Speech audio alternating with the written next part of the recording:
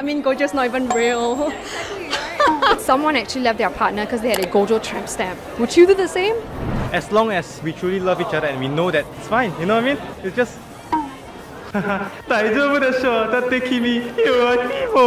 If I'm equally as into JJK as her, I think it's fine. Average guys are like My height. quite bad, you know. It just shows a devotion to Gojo, so yeah. Oh.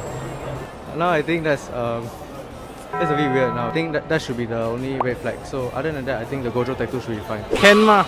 I'm not kidding. Tanjiro, he's the most purest person. But he's short.